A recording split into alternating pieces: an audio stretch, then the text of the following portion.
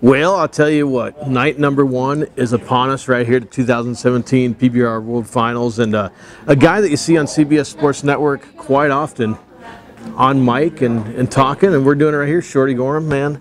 What a great weekend it's going to be right here at T-Mobile. Yeah, just looking at the way things are shaped up coming in here, it's going to be the best weekend in the history of the PBR. I think, you know, it's the tightest race in the rookie race, tightest race in the bull race, and tightest world title race. So how can it not be great? Well, let's talk about that, because I mean, like you said, it's the tightest one in the history. 5 guys under 500 points. That's literally a round and a half win right here at the World Finals to take over the #1 spot. Yeah, and you know all the things that can happen here, so that it can change, you know, basically 4 different ways throughout the weekend before we'll know really what's going to happen. But I'm excited. I think all those guys that have a legitimate chance to win a world title, I think they're focused and they're riding good. If they can just maintain doing what they've been doing the last few weeks. Mm-hmm. It's going to come down to the last bull, and I think even then it might be one of those deals where there's more than 2 guys that got a chance at it. Who's your pick? Oh, I don't know. You can't scapegoat. Well, I mean, it's one of those things that I don't know. You know, usually you got to figure it out. Usually coming in the World Finals, those last couple of weeks, somebody's starting to cave or somebody's really starting to climb or something like that, and it just hadn't happened. So it's super tough to make a pick, but I'm going to have to go with the guy that I've gone with for a while now. Tell everybody I got a case of the CTD. Mm-hmm. Cooper Todd Davis. Yeah. I'm going to go with our reigning world champ and think he's going to pull it off again. Absolutely. And, you know, another guy that we need to keep an eye on is Jess Lockwood. Absolutely. Velocity Finals a couple days ago. He had a great 3 days over at the South Point, and he even climbed up 1 notch. And, man, I don't know. You know, he's coming on strong after coming back from injury. Yeah, and that's what I'm saying. You know, there's you usually see that, and he kind of came on a little later than I expected him to. But yeah, he's one of those guys that's on a rise right now, and what a better time to be getting things on a roll than right here in Las Vegas. You know, it doesn't. Yeah, every bull matters throughout the season, but if you're on a roll in January, I'd rather be on a roll right now versus a roll in January, because you know the points are so much bigger here. Yep. And the bulls are better, so you're going to be higher points on the bulls. And I just think that whoever gets on that roll, well, I mean, obviously with 500 points separating them, whoever's on the roll here, it's going to be their game. Yeah. And let's talk about one of the races that's kind of putting back, but it's still one of the tightest we've ever seen. Dinner Barbosa and Cody Teal, Rookie of the Year. Yep. That's another one that's going to come down to Sunday, I think. No less pressure there, you know, and no less prestige either. That's a heck of an honor to be the Rookie of the Year in the PBR or any organization for that matter. But yeah, it's again, I don't know if I could pick one that's going to win that deal. I think Denner's been riding really good right now, but I know what Cody Teal's capable of. Again, if he can get his stuff together right here, he could pull it out. But I think the favorite right now, just coming off of the last few weeks, would be Denner. Yeah, and we've already crowned the stock contract of the year, Chad Berger. Mm-hmm. But the world title race, Pearl Harbor, Bruiser, that's another one, because Pearl Harbor has been coming on, and you know Bruiser took some time, and Pearl Harbor took some time at different times. Yep. Late in the season, and they're both coming in healthy. If you follow social media, yep. These bucking bulls are treated better than your ordinary house dog. Oh my God. I mean, talk about that a little bit, because there's a lot of misconception. I tell everybody, if reincarnation's true, I want to come back as a bucking bull, and I'm dead honest when I say that, because they do. You know, I mean, they work less than 2 minutes a year. They get pampered. I was watching videos of HD Page out there giving Bruiser and some of his other bulls a bath today before they came to work, you know, and seeing they were doing one of the Hell's bulls. I watched a video where they were doing some electroshock therapy to him. They have chiropractors. They eat grain every day. They're fed the best hay in the world, and then if you're a really good bull, you get to spend the rest of your life after your performance life with the chicks, and they just bring them to you, and they keep bringing them to you. So tell me something bad about being a bucking bull. But one of the things you were talking about, the misconception, and something that I was actually giving a guy a tour earlier in the week, is the flank strap. And the misconception there is that it's where they tie the flank strap, and a lot of people think it's on the testicles of the bull. tell them the same thing. Go home and grab your husband or your boyfriend or whatever and see if he jumps around. I bet he just stands there and goes, "Whoa, honey, what's going on?" Can't force these bulls to buck. You can't hurt them to make them buck. The function of that flank rope is actually it goes in their flank area, about the same tightness as your belt, and their flank is ticklish like our armpits.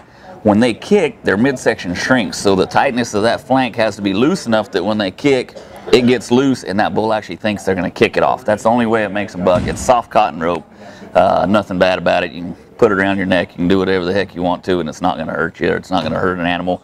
And why would you want to hurt an animal like Bruiser that's probably worth, I'd say maybe $1 million or more? I just couldn't see why you would find that necessary. So, right on. You know, and the pin tonight that these cowboys are going to face. I mean, we've got 40 of the best bull riders in the world, and this set of bulls that they're going to face tonight has given them grief all year long. yeah, and they're gonna. Well, there's not gonna be a pin here that's not. You know, I mean, I think every night you're gonna see the best bulls in the world. And, these are the young bulls, and they have had a hard time with these bulls because a lot of the bulls the riders don't know their patterns, so they don't know exactly what the bull's gonna do. And they're young, and they buck hard, and they're in a competition as well. You know, and these bulls are. I'm not sure what the payoff is for some of these bulls, but I know. You know, in the past we've had bulls that have at this age won close to or over $1 million in their career. So there's a lot of money to be won with the bulls at this age too, but they're not easy on the guys. Absolutely, and it's going to be very interesting to see what happens Sunday afternoon. But we hope you're enjoying your live webcast brought to you by Midwest Rodeos.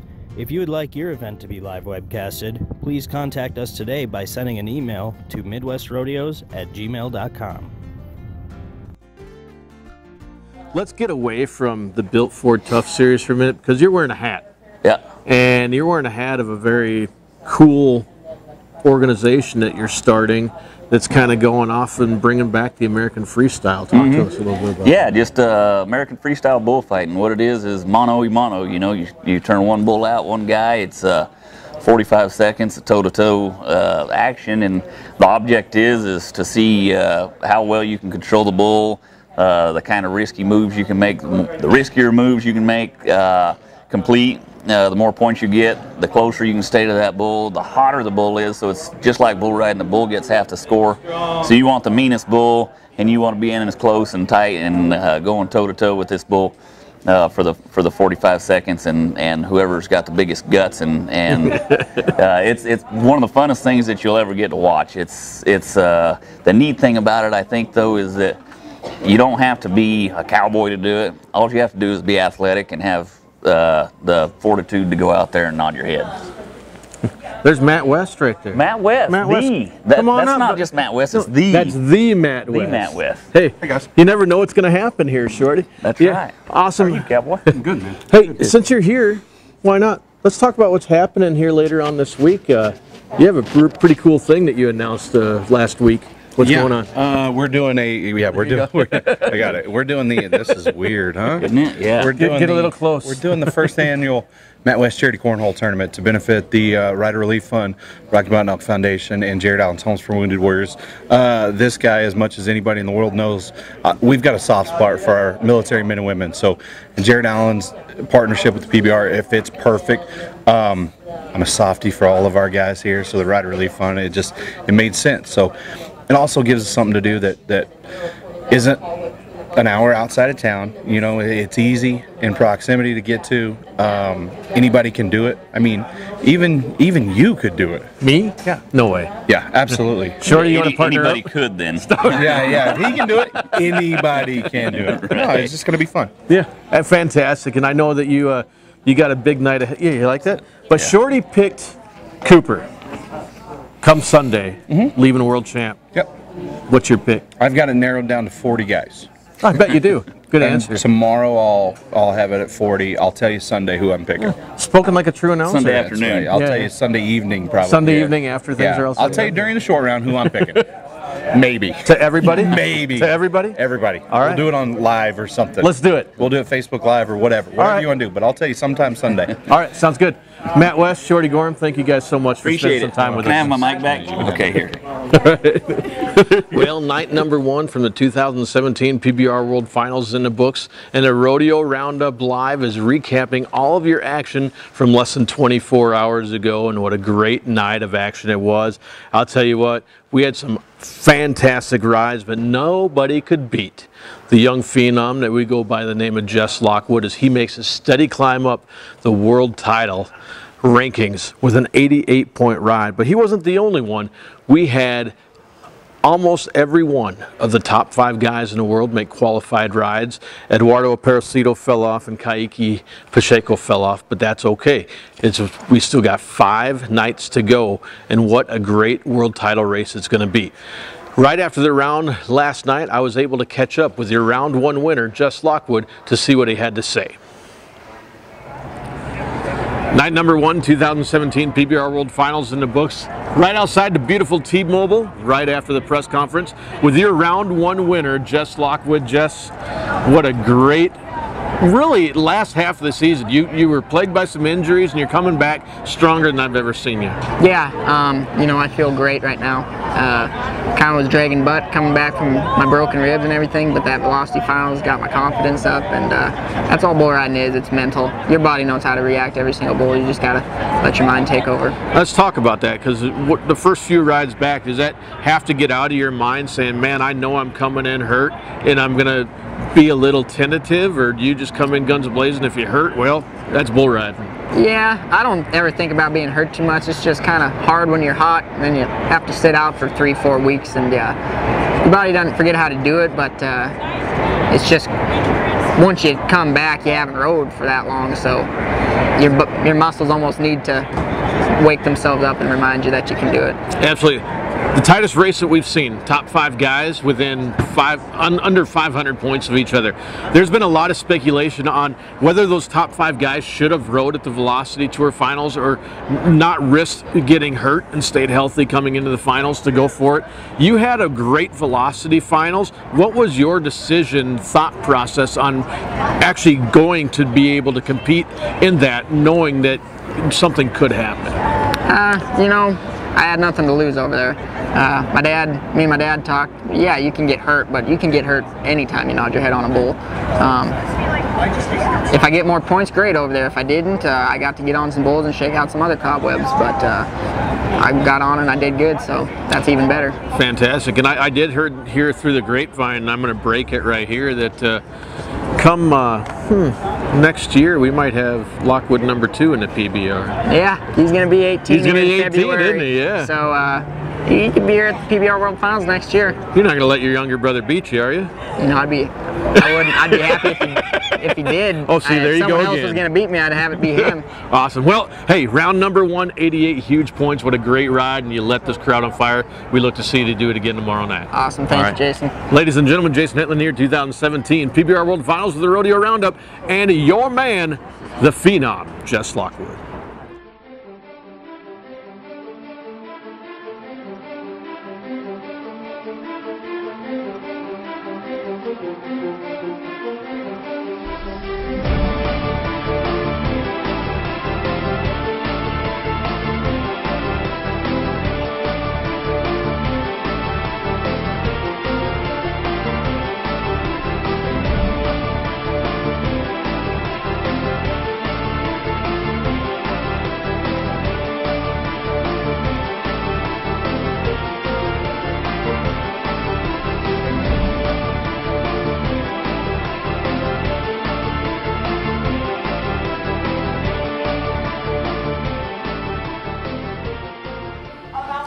Well, you can tell this young kid's mind frame is right where it needs to be to make a serious run for that world title. But one person that stands in his way is his traveling partner and best friend, Derek Kobalba. After round 1 last night, he still sits in the number 1 position in the world. Although it being less points ahead, he still retains that number 1 position. So this kid can get it done if he keeps riding with confidence. That's where we're at.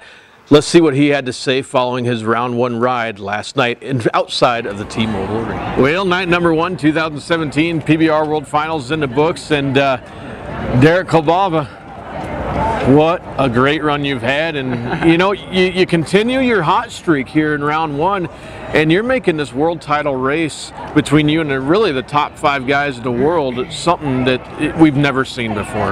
Yeah, it's a lot of fun, you know, when you've got a group of guys like that all kind of have the opportunity to win, and you know, especially with some good buddies like Jess and Cooper, and you know, all those guys there.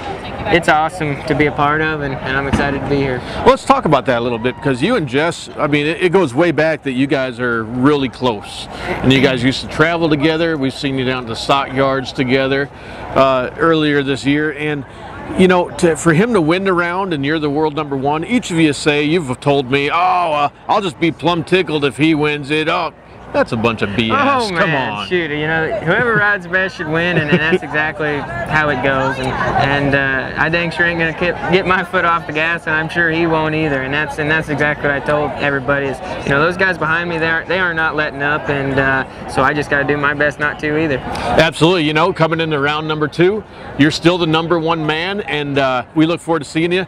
You got Kyle and Jennifer and your family here. Your beautiful. Can we say bride to be yet? Is that too early? It is Vegas, I mean, you know. Yeah. Oh, hey, yeah. You're making enough money. You're going to be $1 million cowboy on Sunday. All right. Hey, congratulations. We look forward to seeing you round 2, ladies and gentlemen. Your world #1, Derek Kobach.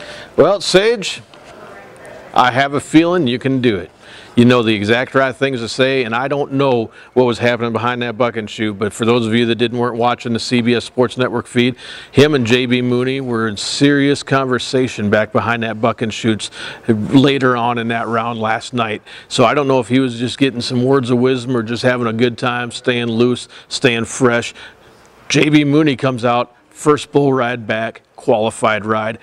I don't know what's going to happen, and I can tell you round #2 later on tonight is going to be another one for the record books, and the Rodeo Roundup Live will be right here to cover all of the action live from the T-Mobile Arena right here in Las Vegas. All right, perfect.